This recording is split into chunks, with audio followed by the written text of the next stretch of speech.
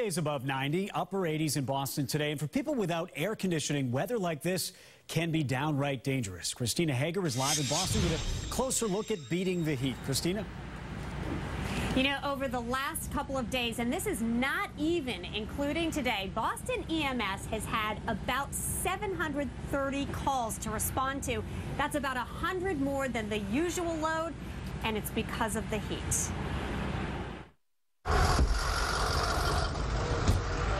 Another hot day in the city, and Boston EMS gets a call at this community health center in Roxbury. A woman reported unconscious. Turns out she was just dizzy with heat exhaustion.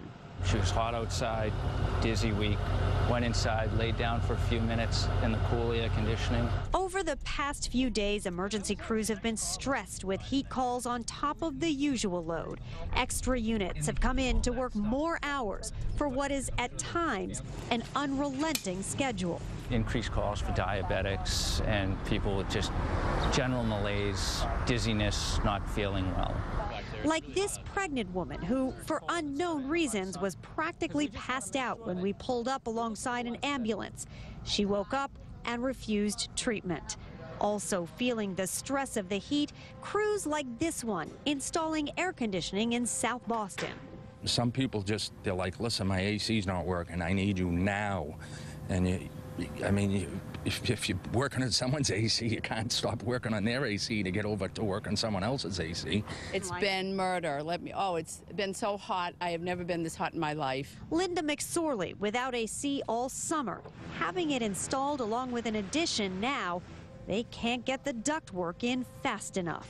I just want my air back. I want snow today. That's what I keep saying. I want snow. Yeah, she said snow. I didn't say it. She said it.